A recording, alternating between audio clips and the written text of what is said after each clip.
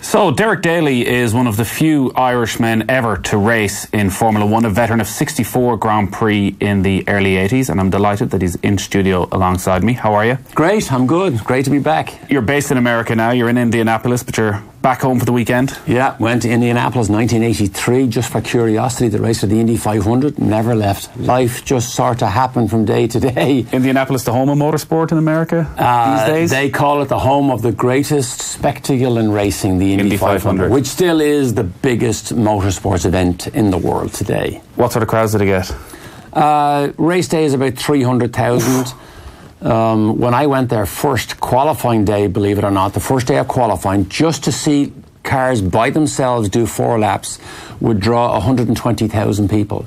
At that stage, it was the second largest single day attended sports event in the world, next to race day, so it was just huge. Yeah, it is insane, the popularity still of motorsport. Maybe it's in this part of the world because it's gone behind the paywall on Sky Sports. Formula One certainly isn't in everybody's front room every Sunday, but even watching the British Grand Prix last month, you're looking at the Saturday morning practice and the grandstands are full from 9 o'clock in the morning. Amazingly, Formula One statistically is still the largest or the second largest, depending on what metrics you use to look at soccer, sports platform in the world. Now, the middle tiers, the junior levels have fallen off a little bit because the general interest of teenagers, etc., these days, has gone off in a variety of different avenues. But Formula One and the Indy 500 have maintained their stature as just mega sports events. So you're back home for a couple of reasons. You were going to be in Mondello Park. You've got your 81 Formula One car. 81 Guinness-sponsored March Formula One car that we brought in 1981 to demo at Mondello. A friend of mine now owns it. He's from Cork, lives in New York and New Jersey, and just loves to be in a position to give back to Mondello and to the Irish sports scene in general. Is it drivable? It is drivable, and we will run it. Yeah. What's its current top speed? Oh, well, I mean, it'll do what it did back in the day, 190 miles an hour. Now, not at Mondello. We don't want to expect anybody. Would you be comfortable driving it at 190 miles an hour? No, and I declined the offer. I said, look, if we're going to do this and we're going to help the next generations of young drivers, to get interested in the sport, we have to pick some of the young drivers and put them in it. Right. So James Rowe from Nace, Jordan Dempsey, current drivers being supported by Team Ireland financially to try and help them live their dream. We're going to put them in it, give them a sample of what a Formula One car looks like and feels like and sounds like, and maybe it'll be just to rekindle their interest in doing whatever is necessary. But really, if we can capture the imagination of a 12-year-old looking over the fence, that's exactly what happened to me in Dunboyne when I was 12 and my dad took me to see a racing car for the first time. I can remember the smell and the noise and the colour and the speed, and it influenced my life that was what I was going to do. And so maybe we'll influence some 12-year-old boy, girl that's there that says, I'd love to be able to do that someday. And we want to tell them it's possible. Is it possible? If you look at a 12, 15, 18-year-old in Ireland, is it possible for them to, you can always dream, but is it possible realistically to think that they can drive Formula One? Because certainly looking at it from afar, it feels as though more and more Formula One is becoming for the rich, that unless you have money to start, you have no way of getting in. And so I believed that exact scenario when I was 12 and 13. Formula One looked so far off in the distance and they were superstars on a different planet. And I decided that at least I'm going to go as far as I can possibly go. Now, this sport is driven by success. When you get support from people, you have to deliver on the racetrack or else the support runs out. So I truly believe still that world-class driving talent if it has the desire and the commitment to make the sacrifices necessary, you get industry support and outside support from friends, family, etc., who will try and keep you on track. If you start winning races, and you have to win races, you start winning races, I believe it is possible today to make it all the way to Formula One. But it is one of the most difficult sports in the world to succeed in, because you are challenged. People tell me, if you want to learn about life, go in the military.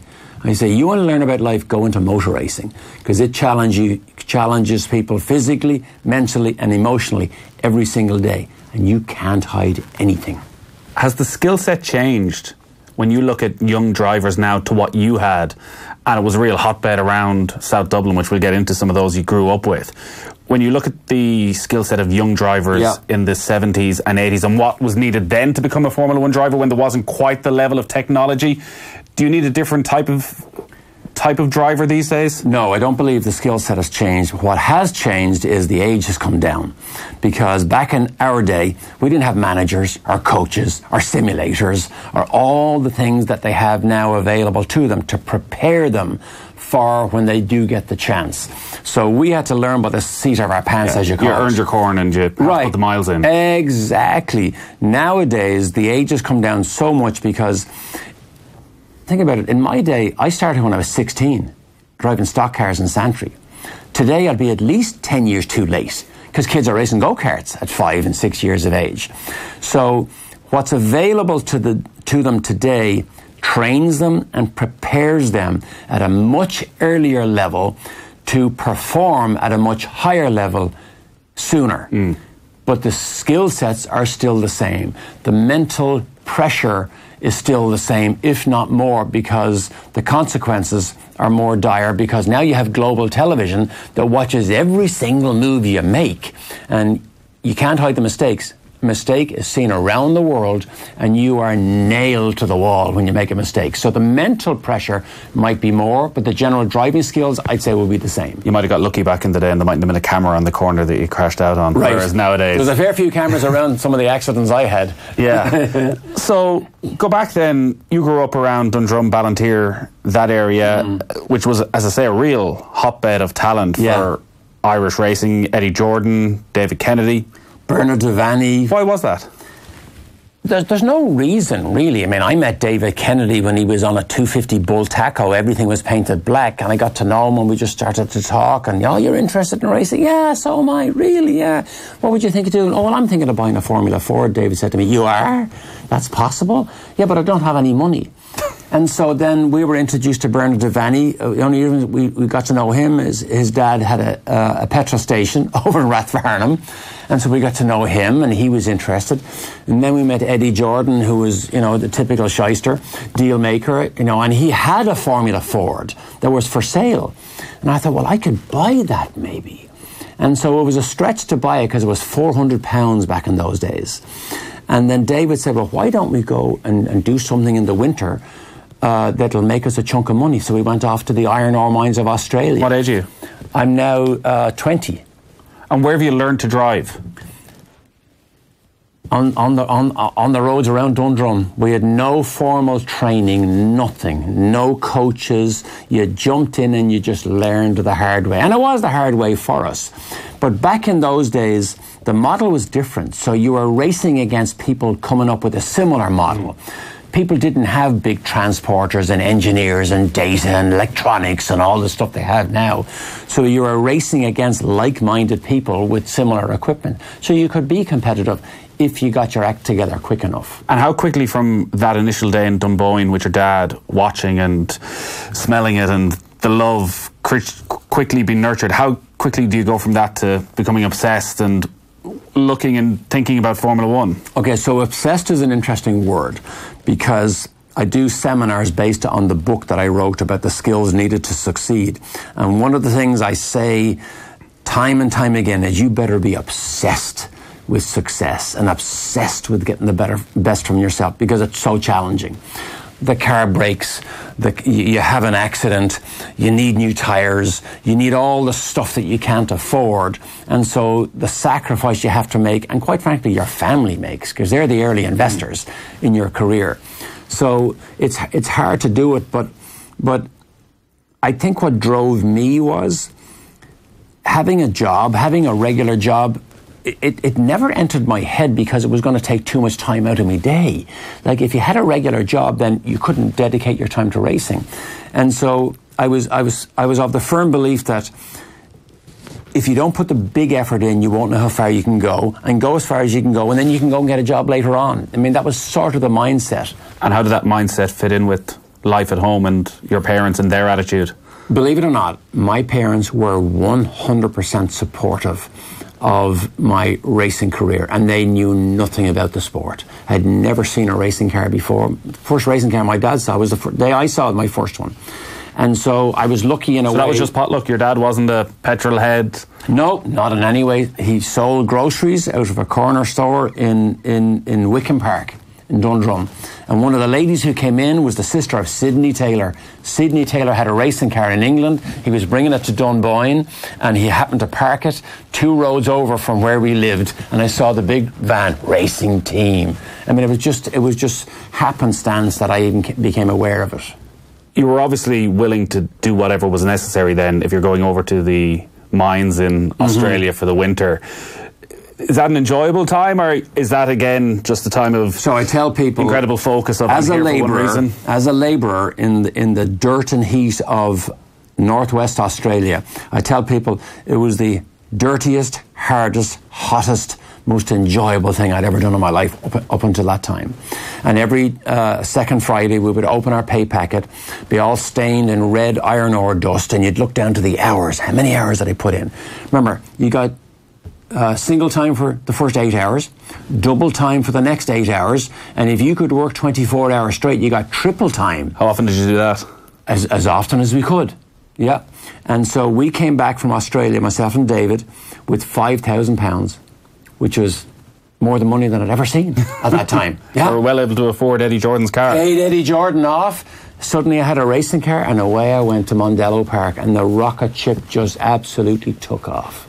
Well, talk to us about it taking off then. What's the process from going from there, from Mondello Park, to eventually so I buy a making your Formula 1 debut? And what was it, 78?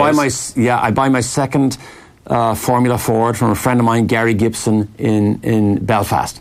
Now, it was a good car, very good car. I could lead races but finish second. I could never quite win. And I crashed it at Mondello in June of 75. Rolled it over, smashed to pieces. Thought, well, it's over now. All the money's gone. Now the car's gone. So the career's essentially over.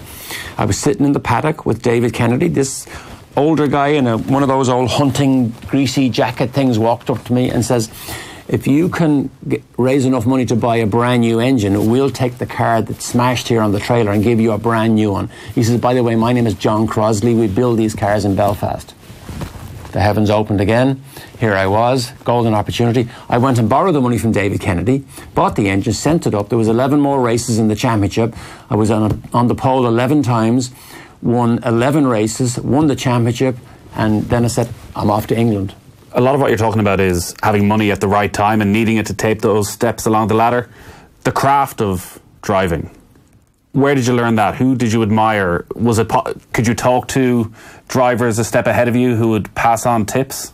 Yes, but essentially Mondello Park became the training ground. Mondello Park was a tight, twisty, difficult, hard to understand, very technical track, but we didn't know at the time. That was it. We thought that was a racing track. But it prepared us so well to go to Silverstone, to go to Brands Hatch, to go other places in England. And so the Irish group of David Kennedy, myself and Bernard, when we went, and Eddie Jordan, when we went to England, we started to win immediately. And so we were even surprised, because we expect to go to England, they're better than us. We started to win there. And so suddenly the British manufacturers started to want to help us. Oh, we'll give you the latest trick stuff for cars, because if you're going to win in our car, we'll sell more cars. And so suddenly the momentum began to take off in England too. And when did Formula 1 arrive then?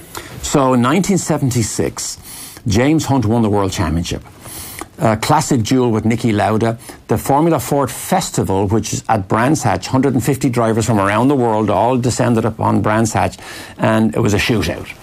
That year they called it Tribute to James. James Hunt was there to present the trophy to the winner. I happened to dominate in the rain, practice, qualifying, heat, semi-final, won the final. James Hunt hands me the trophy, 1976. 2 years later, I was on the Formula One grid beside him, looking over thinking, hey, remember me? It was an unbelievable rise. So I went from Formula Ford winning the festival to testing a Formula One car in 13 months. Wow. Today, it's still the record. No one's ever gone from Formula Ford to Formula One faster than I did back in 76. And were you ready for it? Well, I would say no, because I got there so fast. I didn't really understand the skills necessary to stay there. I really didn't have the mental capacity, I think, to work it all out and understand it.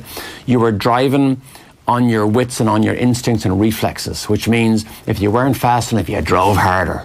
And if you drove harder and you still weren't fast enough, you drove even harder till you flew off the road. Right. And so now, having got to the very top, it was harder to stay there. And believe it or not, the difficulty I had in Formula One, because I was only there 5 years. After 5 years, I went to America to do IndyCars. The difficulty I had became a tremendous platform of education for my book. And so now, coming back to Mondello, I created this seminar that I've done many, many times in America, purely to try and give back to the young drivers, because I know Motorsports Ireland is now set up here to try and nurture this young generation that's got a bit lost, isn't as polarized with the sport as we all were. But Motorsports Ireland recognizes and says, hey, if we want to build our sport back again in our own country, we have to capture the young guys.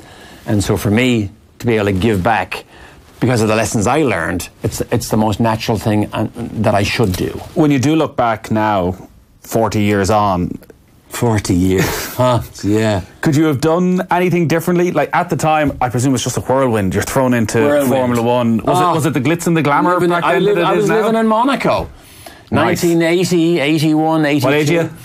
I'm now 25. Yeah. So you don't really want to say stop. You don't want to go, yeah. You know what, let's just pause and think my about what I apartment can do had better. a rooftop garden that overlooked the harbour at Monaco. I mean, come on. You think I needed a lesson? You think I needed anyone to tell me what to do? And of course, then I cartwheeled into the first corner, one of the most famous accidents in Monaco in 1980 in the Candy Tyrrell. Because you had led, you mentioned being on the grid with James Hunt. You had led your first Grand Prix? First Formula One race was the International Trophy at Silverstone in the rain, and I led it. Could have won it, except my visor broke halfway through while I'm leading it. It's pissing down rain, and I can hardly see, and yet I wouldn't stop. I was changing gear, holding my visor up with one hand, changing gear again. Oh no! But it was an amazing time. So where did you think you were then in those first couple of years? Did you think you were destined to win a drivers' championship, destined to win races? Well, when I signed my contract with Williams in '82. The cheek of me to ask him what would the bonus be if I won the World Championship. And what did he say? He says, if you win the World Championship, you won't need a bonus from me. You'll be fine. Yeah. It was obviously an incredibly dangerous time for Formula One as well. There were 4 deaths in your time in Formula One. Gilles Villeneuve, probably the most high profile, but Ronnie Pedersen's death, the Swedish driver. Yeah, my second Grand Prix. Second ever Grand Prix. Yeah. You're involved in that crash. Yeah. You try and pull him out of the car? Yeah, and he was such a hero of mine because he had such flair and personality in a car. What happened? Run to the first corner, Monza, big melee, funnel down. James Hunt hits, Ronnie Peterson spins, he goes to the inside, hits the wall. It was in the Lotus 78 when it had side fuel tanks. And of course the side fuel tanks full of fuel exploded immediately. Car was so badly damaged, and I'm only 2 or 3 rows behind. So Carlos Reutemann in the Ferrari starts to spin. I try to miss him, he hits me, I spin, jump out of the car, look back, and it looked like an airline accident. The whole racetrack was on fire. I run back, and Hunt was there, Pironi was there, Regazzoni, myself, and Merzario. And we're all gathered around thinking, we have to get him out of the car. And I can remember so clearly, I was so afraid. My heart was pounding through my chest so much. The temples were pounding on the side of my head. I could barely see straight and get a focus. I was so scared and so afraid. And so you're around this flaming mass of destruction, trying to, how can you get in? And Hunt goes in and undoes his belts, and out of the flames he throws them right at my feet. And I could see his legs were very badly damaged because they looked like a rag doll. But he lifted his arm and he lifted his visor, and we thought, he's alive. He's going to live. It's okay, yeah. And so you walk back through the destruction. They try to start to clear it up. The ambulance arrives. The helicopter arrives. Walk back. And when I began to tell my wife at the time and my family, what I'd just seen, I began to cry. Because, you just... I never experienced. You're forced into these... Shock as much as anything else. Exactly, yeah. And you're forced into these experiences without any formal training. And so about 45 minutes after I get back to the pits, we're still sitting there in a huddle. You're still sort of trying to get over it. My team manager at the time, Mo Nunn, who owned the Ensign team, taps me on the shoulder and says, the race is going to restart in 20 minutes. The spare car is ready. Pull yourself together. 20 minutes after witnessing this, after having to pull Pedersen out of the car. I got a helmet on, get back in the car, in the spare car, get strapped on, we line up, and away we go. And I finished 10th, my best ever result. Isn't that amazing, the mental capacity that you have to block out something you've just seen? And can you remember what you were like mentally when you got back in the car for the rest of that race? No, you just completely close the world out and go into a selfish focus mode. And of course, Peterson died that night. We get the word that he's dead as we're packing our bags to head off to Watkins Glen in Australia, in America for the next Grand Prix. You move How on. does that affect you? Well, you didn't allow it to affect you. But it must have. It must lie back there somewhere. But you just move on. You move on. And not too long after that, Villeneuve gets killed. I'm with him 2 days, because I living in Monaco at the time. I meet him down in the seafront, and he's walking along with Joanne, his wife, and his two kids. One is Jacques, who goes on to become world champion as well, yeah. And he's livid at what Pironi did 5 days earlier at Imola, and said he'd never speak to him again because Pironi jumped team orders and won the race when Villeneuve was leading. And Villeneuve goes to Zolder the next day and says, "I'll show you." And he did show him, tried too hard in qualifying and was killed. It's an incredible level of camaraderie, clearly, among the drivers, that James Hunt, who's an international superstar, all the drivers who were involved in that crash with Peterson, they don't have any thought for their own safety. It's just, we need to try and save this man. Yeah, as best you can. But the sport was just about to go through, or was right in the middle of this new era of ground effects. Suddenly there was massive downforce. Turbocharged engines came in, and we went from 600 horsepower to 1,500 horsepower. And so the danger level went up, but the racing circuits were not able to cope with it. You stress the car more because you're going so much faster. Elio De Angelis, my teammate in Formula 2, testing at Paul Ricard in the Brabham, the rear wing breaks. He flies off the road, upside down, car goes on fire. No physical injuries except a broken shoulder blade, and he dies because they can't get to him quick enough, and the car burns, and he's killed. And Brabham simply get another driver for the car as soon as possible because the contract says you have to run two cars in every Grand Prix. Were you ever afraid? I was never afraid until after the accident that I had in IndyCars in 1984, because I got hurt so badly then.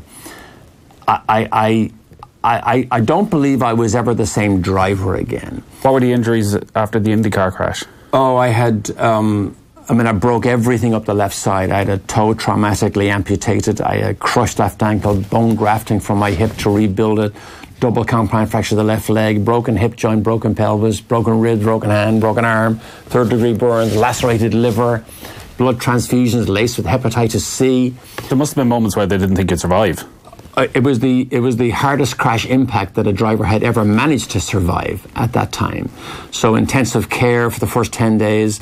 And so when you get, until you get hurt, you're never quite sure that that it would ever happen to you. You'll escape. But when you get hurt that badly, now you're fully aware of the consequences. And although I was never as fast a driver afterwards, I might have been a better driver, because you never quite ran to the ragged edge all the time, which means that you became protective of the equipment. But although you're not as fast, you're better because you think more about what you do. Monaco's probably the track you're most associated with, and if you go on YouTube, it's the track that will come up first for a couple of reasons. So there was the crash in 1980 at the first corner, where you fly through the air, old style, and you survive. What are you like? Can you remember that? I remember vividly every millisecond of it in HD detail in my mind. I'm on the outside of the grid, and I realize if I can get to the inside of Saint-Devote, it's a much safer place to be, to go roll around the inside. The lights go out, off we go. There's screams of engines, and I can actually see leaves flutter through the air as I saw Petresi just get a bit lazy, and I was trying to work out, I wonder, is there enough room for me to slot in front of him, get on the inside nice and safe. As I look over to make that determination, Giacomelli, who's on my left side, gets on the brakes. I look back, he's on the brakes, realize I can't brake that quick, I'm going to hit him. And so the whole method of, I'm probably going to hit him, I might break my front wing, I'll go straight to the pits, they'll have a new front wing, I'll come back on, race will go on, no big deal. But when I hit his rear tire, he was slowing down. My front wing, instead of bouncing back off him, bounced up in the air, because his rear wheel was like a conveyor belt. And so when I landed back on his rear wheel. Now the conveyor belt winds my car right up until it stands on its nose. I now think I'm going to go upside down. I lay perfect focus on the pebbles in the road, afraid I'm going to land on the roll bar. I could get hurt. It didn't roll forward, it rolled sideways. Prost had just arrived in the McLaren.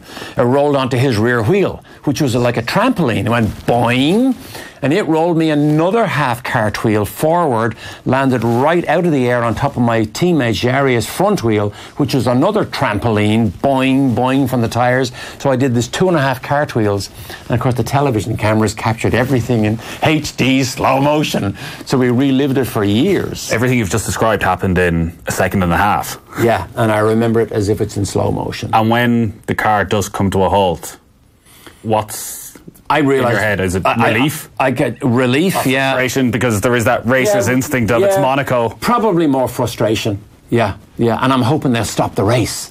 There's a lot of cars that crashed here. They'll stop the race. I can get in the spare car. Well, they didn't stop the race. A big crane came over, lifted the cars. After the first lap, away they went. Yeah, it is incredible watching the footage, because your car is still in the middle of the track. Yeah. There's yellow flags, there's no red flags. Yeah. And they're all just weaving their way in past the first corner. And your car is almost just part of the course now. Yeah, amazing, And then 2 years later, I almost won it. You're leading the Monaco Grand Prix into the final lap. Yeah, about to start the last lap. And you've never had a podium up to this. No, leading the race, and I could hear the gearbox beginning to make noise. And eventually the gearbox breaks as I just go around the Rascasse hairpin and never made the last lap. Finished 6th. How do you get over that? Like your entire career, your entire life in a way is built up to this moment. Right, and if you look at the video, the car pulls off. I literally stepped onto the front of the car, onto the wall by the seafront, and walked away and never looked back. And so I went into this sort of stunned silence, where you know what happened, you understand it, you process it, but you don't want to believe it. So you don't want to talk to even yourself about it. Packed up my bags, walked, because I could walk to my apartment at the time, walked up these steps, and there's one street between Saint-Devote, ironically. My mother was there, by the way, at the time, looking at the race. As I walked by the Ferrari dealer, there was a yellow Ferrari Dino 246 GT. I went back the next morning and bought it. That was my own personal trophy for the disaster. So you're being well looked after, at least during this time in Formula One. Yeah, exactly, yeah. You mentioned your mother there. During this time then, and there are all these deaths in Formula One, it's an incredibly dangerous sport to be involved in. What are your family like? Are they concerned for your safety, or they just know your personality, that there's this drive within you that they can't stop? Never ever spoke about it. However, when I'm in the hospital in Indianapolis, and both legs are in casts. They're in bandages that are blood covered every day.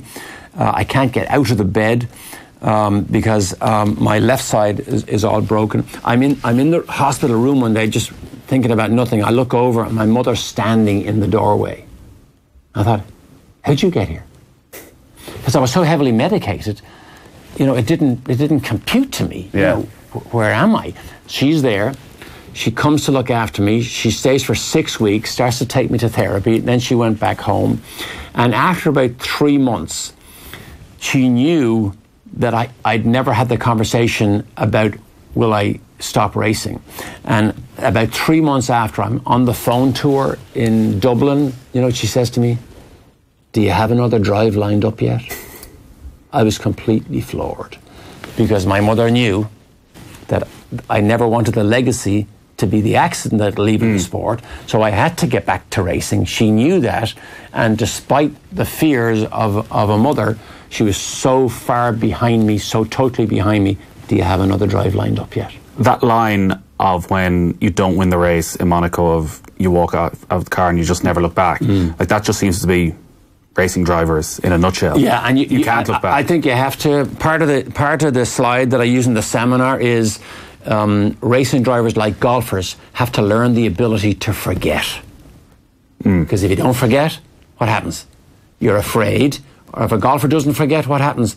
He muffs the next shot because he did it the last time and he can't get it out of his head. Yeah, it's the Jack Nicklaus line of, I've never three-putted in the final round of a major in the press conference. Someone goes, well, what about this? He goes, I've never three-putted in the final round of a major. Exactly. It's like he's just blanked it out. Yeah, can you learn the art of how to forget? Have you any regrets? Like 64 races, you never quite got that podium? No. It sounds like you had the time of your life. Yeah, and then go to America and get hurt, so never quite got there either. But the road that I took led me to television broadcasting. I did an interview with ESPN about my accident in America that turned into a 10-year contract. Suddenly now they're paying me money to talk about the sport and travel the world. And so I'm racing and doing television broadcasting. So that opened up a whole other career for 23 years.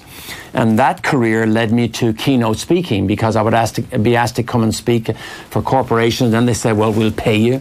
And then the agency said, well, we'll represent you. So a third complete career happened because of the motor racing platform. So yes, I wouldn't mind a redo over again, but I want to do it with what I know now, which is impossible. Just for that gearbox. So really, at the end of the day, I don't have much to complain about because everything that I have in my life is because of that fateful day in Dunboyne of seeing a racing car, of the fact that Mondello Park happened to get built at the right time and we had access to learn and to train, and that I met such great people along the way. And I mean, it's been a blast. It really has. So you've gone from probably worshipping James Hunt to competing alongside James Hunt to commentating on Ayrton Senna and the great drivers of that era to watching on now with Lewis Hamilton's domination. Yeah.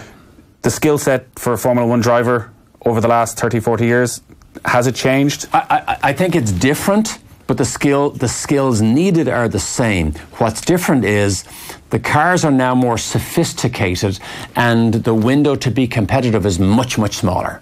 Our day, the grid was covered by 5 or 6 seconds. Now it's covered by 2, 1.5 sometimes. So the window to be successful is much smaller. The ability to make a small mistake has much more dire consequences in general. Not that you would get hurt. There's less chance to get hurt. But if you make a tiny mistake and lock the brake in the first corner of a Grand Prix today, you have automatically taken yourself out of a chance to be successful.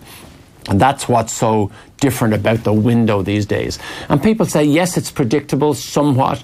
But do you enjoy watching it? Oh, yeah, I watch every race still.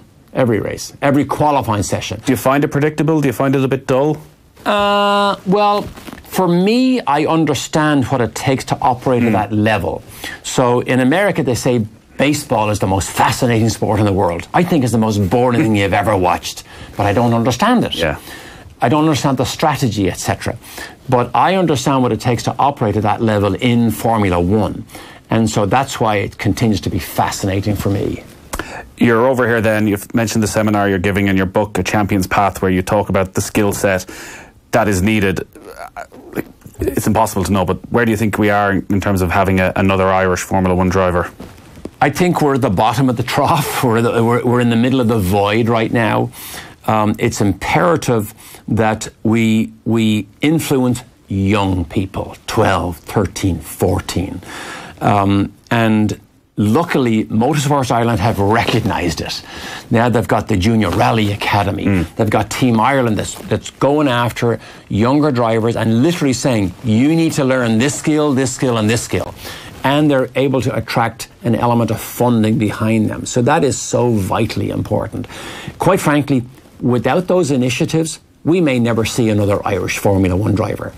With that initiative, we have a chance. And if we have a chance, really, that's all we need. And I believe if there is a supremely talented young Irish guy sitting out there, and if he shows world-class talent, I believe there's enough people in the network of motorsports in Ireland that'll attach their networks that we can get him or her funded to at least give them the chance, the opportunity to show, are you good enough or are you not? Derek, it's been brilliant having you in studio. I suspect there's another half an hour at least in Derek Daly, the Monaco years. Oh, easy. So many. I will write a book someday. Oh, yeah? There's so many unbelievable Just have to pass stories. it with the lawyers, I guess, first. No. How good was life in Monaco for those few years? It was interesting. Leave it at that. Derek Daly, cheers for a pleasure. coming in. Thank you.